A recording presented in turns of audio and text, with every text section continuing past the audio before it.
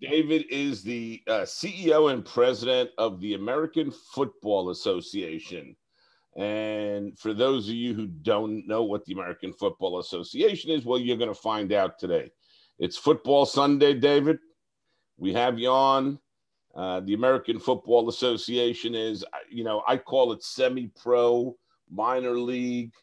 But it's for people that love the game, right? That's correct. We provide services to semi-pro, minor league football teams around the country. We provide membership for teams and to different leagues and individual teams. We have the biggest league we have is the National Public Safety Football League, which is based out of New York City, and that's all of the policemen and firemen around the United States. We have the Empire Football League in upstate New York, East Coast Football League, primarily in New Hampshire, Connecticut, Massachusetts, Mason-Dixon Football League, in the Virginia, North Carolina area.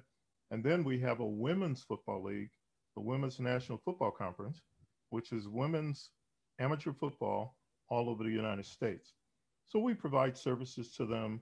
We make it affordable for them to get general liability insurance, because if you're going to play a football game and rent somebody's stadium, you got to have general liability insurance. If you're going to rent somebody's field, and we offer through our insurance carrier the lowest cost general liability policies in the United States.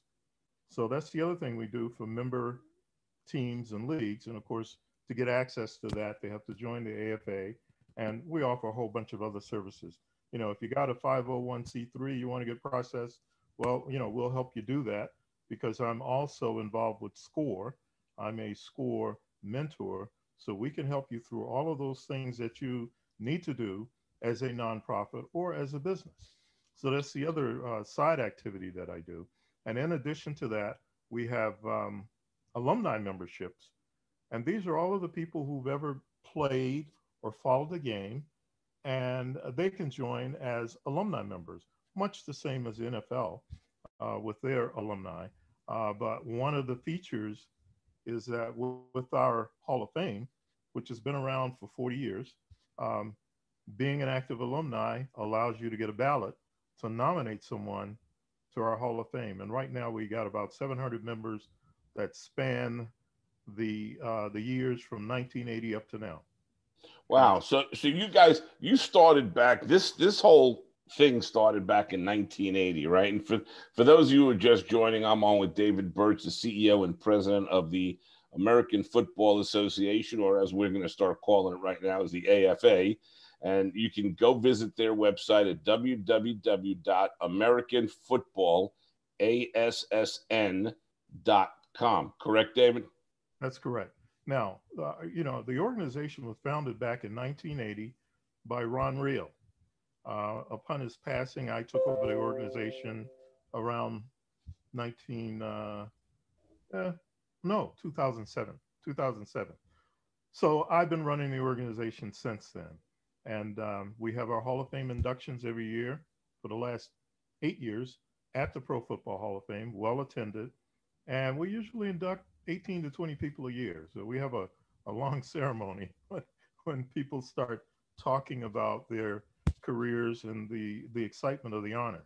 Okay, so we have that whole thing that's established as one of the foundations of the organization, if you will. Hall of Fame, the alumni memberships, and team and league memberships. Now you have, how many cities are, well, I mean, if you could just give us a round number, how many cities are you in currently? How many teams do you have? I know, you mentioned in New York, the firemen and the police. You mentioned Mason-Dixon. You mentioned Empire. You also mentioned that I'm going to call it the WNFC, right? The Women's National Football Conference.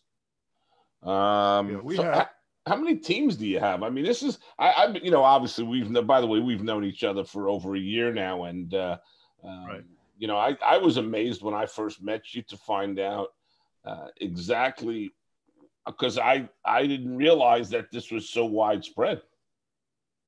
Yeah, there's teams in just about every state. The way I see it right now, we got close to 500 teams. Wow. In existence. Nationwide, there's close to 1,500 teams. They come and go every year. And that's why my focus has been on leagues, because leagues tend to do a better job of managing these teams. They have a structured process, rules, and that's what we're really looking for. One of the things we attempted to do in 2019, but we ran out of time, is resurrect the national playoffs to a national Super Bowl. So we started here in the Northeast. We had the Empire Football League champion play the East Coast Football League champion. And then we were looking for the next league champion to schedule a game, but we just ran out of time. So, and of course, 2020, we were going to, throw the switch on that and really hit the ground running. But because of COVID, a lot of teams just shut down for the year. Sure. Uh, to limit liability, to limit people getting sick, you couldn't get fields. It was just too many variables. So as a result of that, 2021, we're going to hit the ground running with not only increased memberships, but league memberships, and the goal of that national title, where AFA member leagues have a playoff. I mean, we got the structure in place and everything. We even had a field in January next month to try to attempt to do a piece of it, but it was just too much risk. It's probably tough, especially now trying to get everything together. But you mentioned the NFL Hall of Fame, where you actually have your ceremony, if I'm not mistaken.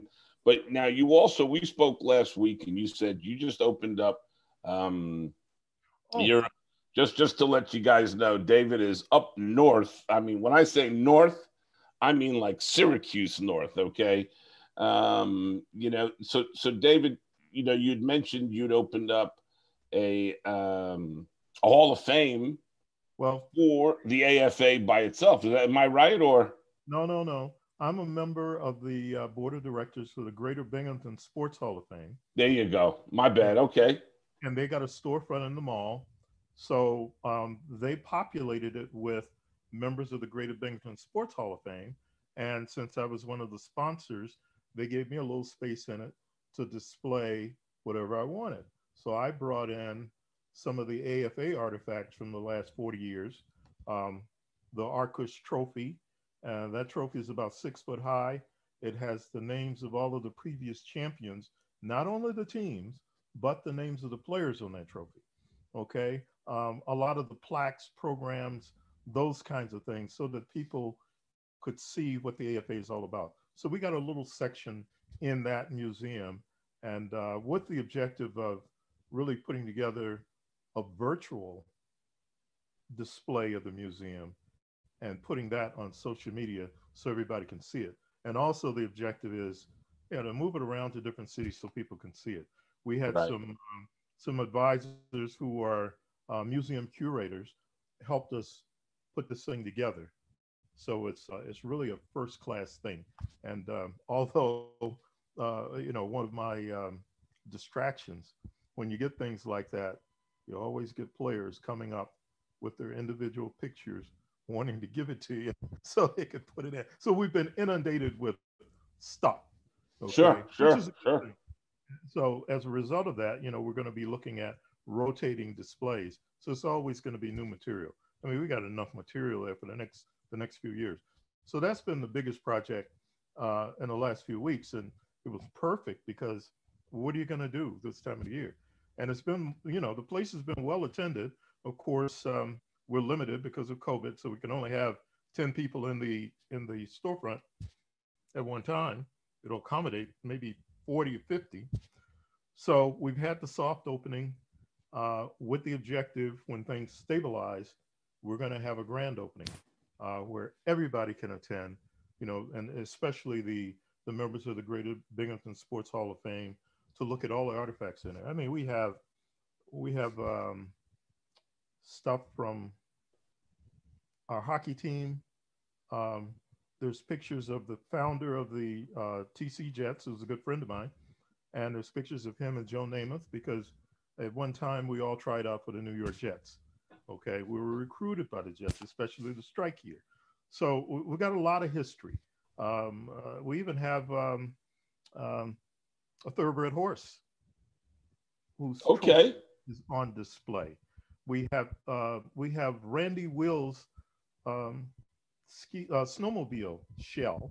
Randy Will was one of our local um, sports figures who participated in the Olympics. Okay, a lot of things like that, and it's really quite a display. And of course, in the corner is the AFA stuff, and you could look at our trophy. We got a lot of players in the area, a lot of players across the country, as far away as Daly City, California, whose names are on this trophy, and they've just never seen it before. The pictures have always been there on social media and stuff, but I had to put it back together. Now, has my friend Terrence Rollins gotten his name on that trophy? No. Okay, well, we won't tell him that. And T, if you're listening, I had to bring that up because I think he just got inducted into the Hall of Fame, didn't he?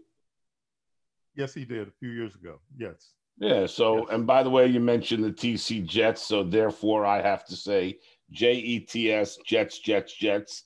And I had an interview this morning with Fred Baxter, and we talked about the Jets and we talked about their losing ways. And I said to him this morning, I said, watch the Jets win another one today. And guess what they did, Dave? They won another game today. Yeah. So we now, went out for the Jets. Right. I was just going to ask you about that. Yeah, when we went out for the Jets, Namath was the quarterback, Emerson Boozer and Matt Snell were the running backs. Sure.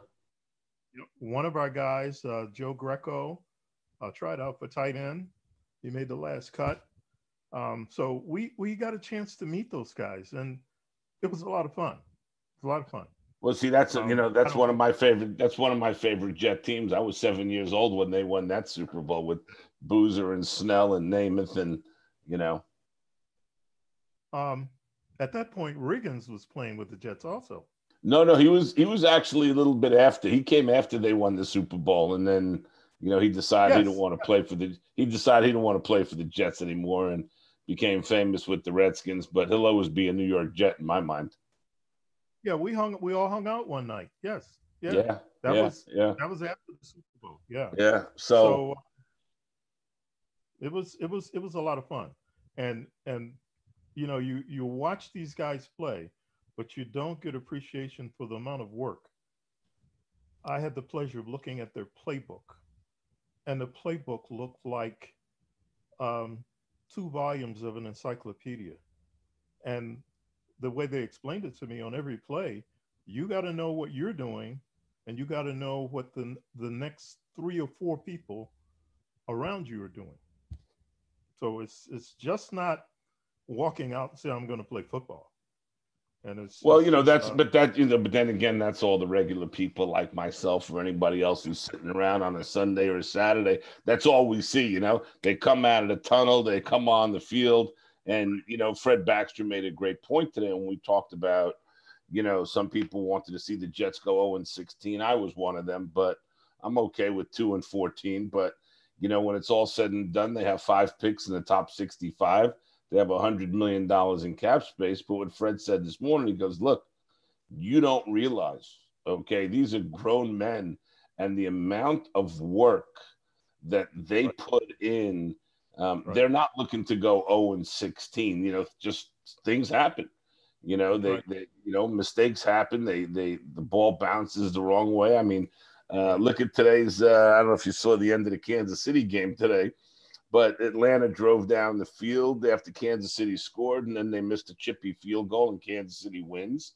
Or last night's game with the Dolphins and the Raiders, which that was a coaching error, but that's a whole other story.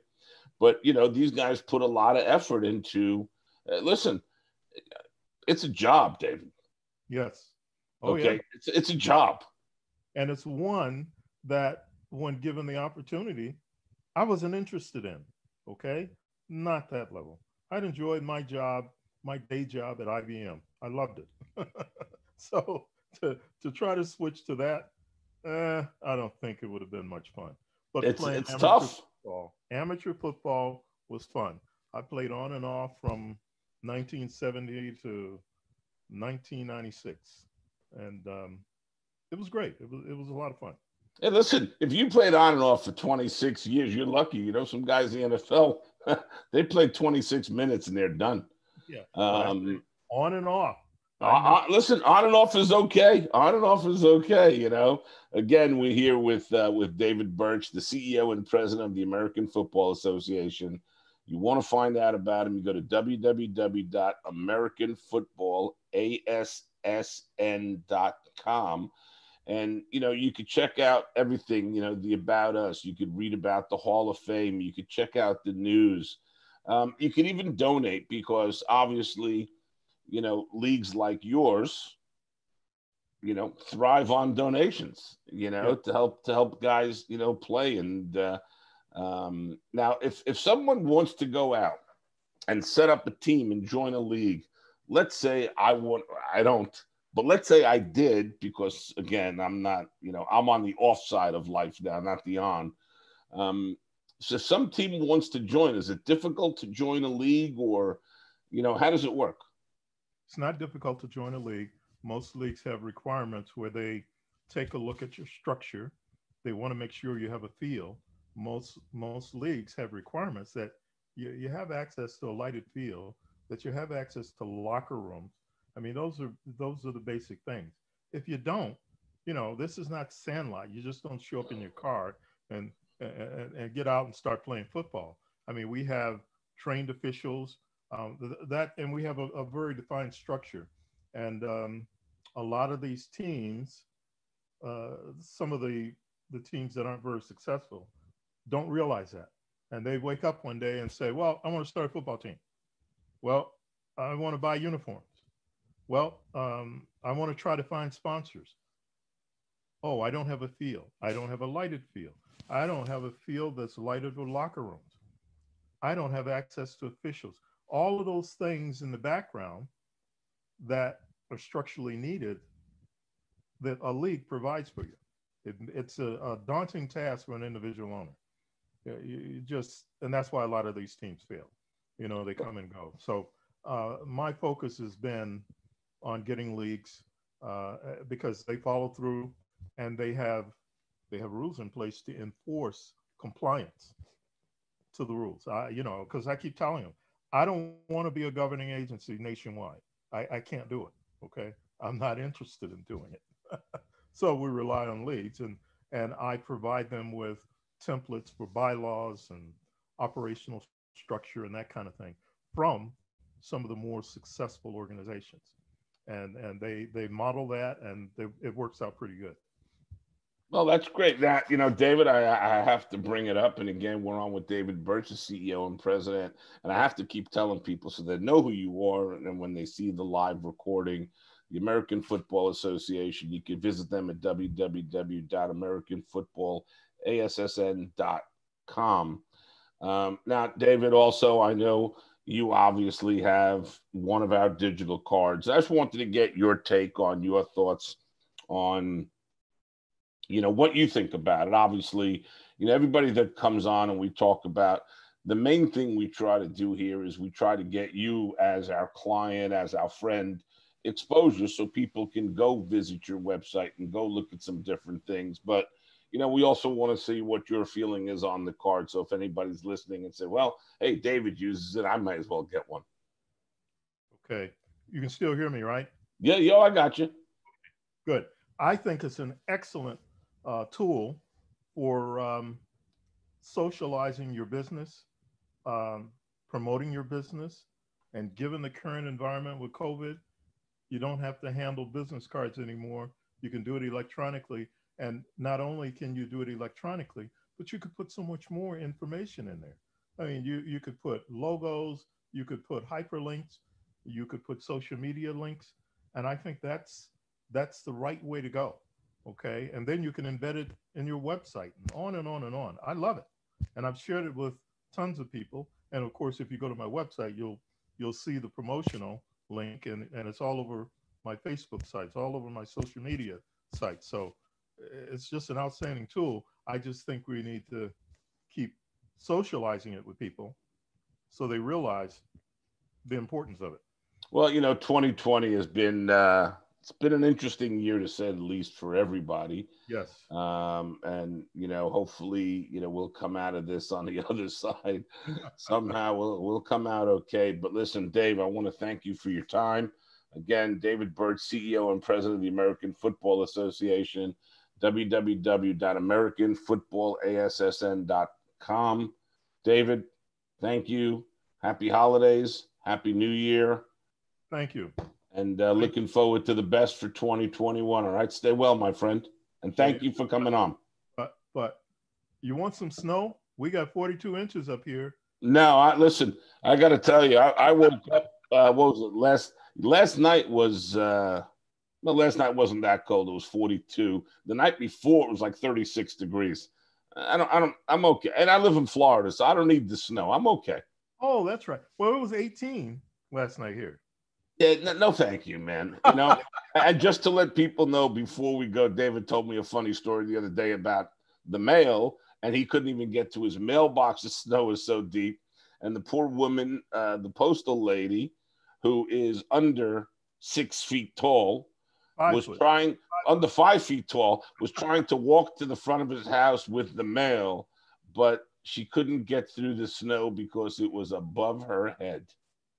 And I had to stop because at the curb, it was above my head. It was 7 foot tall from the snowplow. So I just gave up because had I fallen in the snow with an injury, nobody could have seen me from the street. Yeah, talk about I've fallen and I can't get up. I'm telling you, David, that is unbelievable. No thanks. I'm good. Okay. Well, no, I'm good. All right. Thank you. Again, I appreciate the time. And for those of you who want to know, it's www.americanfootballassn.com. David Burch, CEO and President of the American Football Association. Happy New Year. Happy holidays to you and your family. And thanks for coming on, buddy. Thank you. I appreciate it. All right. You have a great night. Absolutely. You too. Bye-bye. Bye-bye.